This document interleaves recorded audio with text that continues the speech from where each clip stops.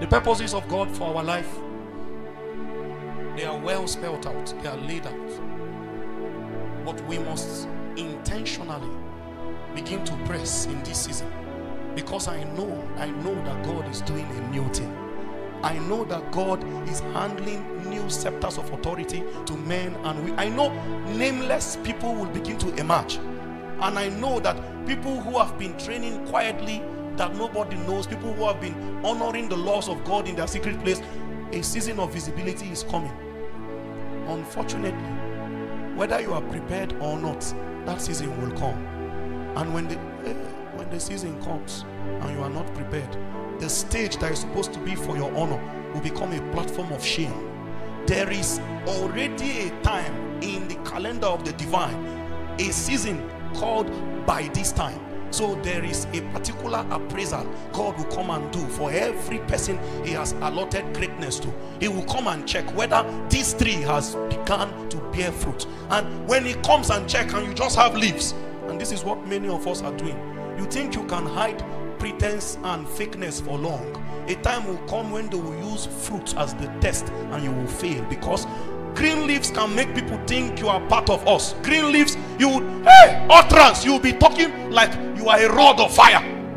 But the day they want to check you, they will check the people who come out from your loin. Do we have people who are stable?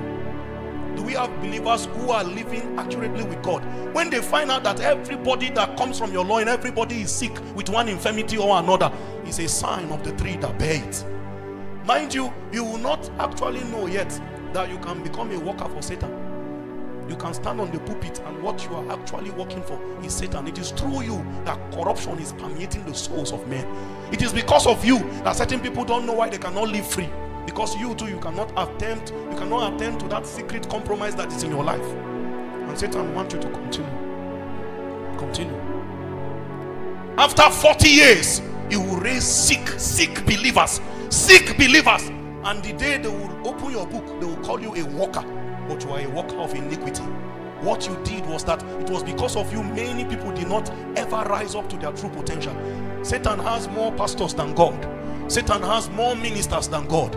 Satan continues to hide their infirmity. Satan even wants to help you hide it, because there is a place of spiritual dynamics where Satan is interested in having undercover agents who will parade as lights.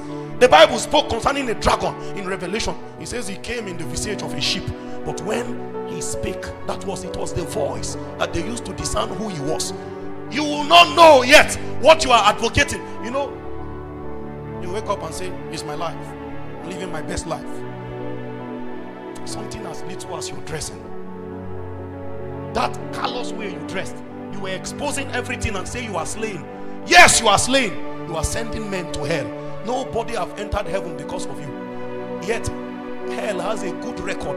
You are one of their mightiest apostles. You don't know yet where they will begin to fetch the account of your faithfulness from. On that day you will be faithful. It's only a question of which realm were you faithful to. On that day you will be a servant. It's only a question of who did you serve. Every choice, every thought, everything will be brought into judgment. I'm saying this because there are too many of us sitting here. You think your life is your own. It's not your own. It was bought. It's not your own again.